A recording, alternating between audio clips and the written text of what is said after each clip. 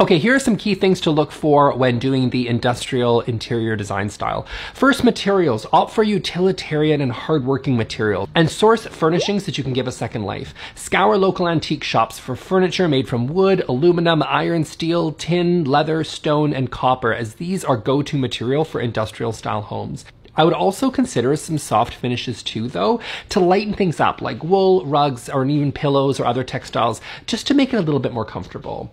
And okay, let's talk about colors. So when it comes to designing an industrial style living room, start with a neutral palette that consists of gray, brown, black, and white. You can then layer in other colors from there, usually darker or more moody colors being the typical preference.